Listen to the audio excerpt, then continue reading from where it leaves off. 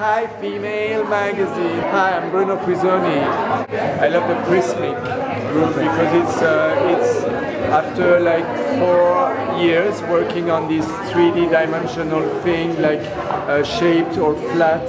It's kind of a great elaboration to define a kind of a new essential for Roger Vivier. You have the buckle styles and you can have the Prismic, which is more minimal and abstract and modern looking. It starts from a little book on African mask, but not the one you would see regularly, some of different African countries, and very colorful, very playful, and with strange color also sometimes, a strange mix. So it drives me to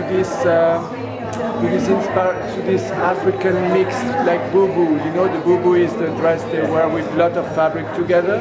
So maybe it could be bad taste, but at the same time, the way you wear it or you mix it is get energy and fine.